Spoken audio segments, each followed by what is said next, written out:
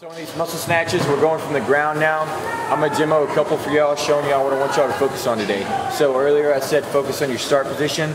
I wanna make sure you're putting your hips and your shoulders in the right spot to make sure you have a proper back angle to pull the weight. The shoulders should start directly above the barbell, and as you pull, your shoulders should stay in front of the barbell all the way up until your hip crease. Notice how I'm standing, my shoulders are in front of the bar. You don't wanna pull your shoulders back too soon, because then when you do that, the weight's gonna go out in front of you.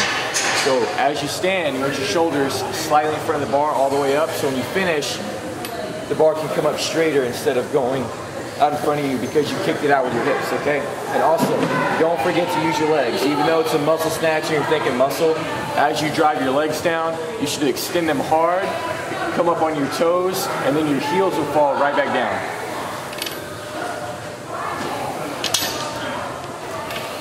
And straight up. And then lastly, that pull is going to turn to a press as you start to get fatigued on a muscle snatch. So the heavier you go on a muscle, you won't be able to pull it all the way up in one motion. It's going to turn into this. The bar should be coming right up in front of your face. That's one of the main reasons for doing muscle snatches in training, is to focus on vertical bar path. The bar should come up nice and straight in front of your face.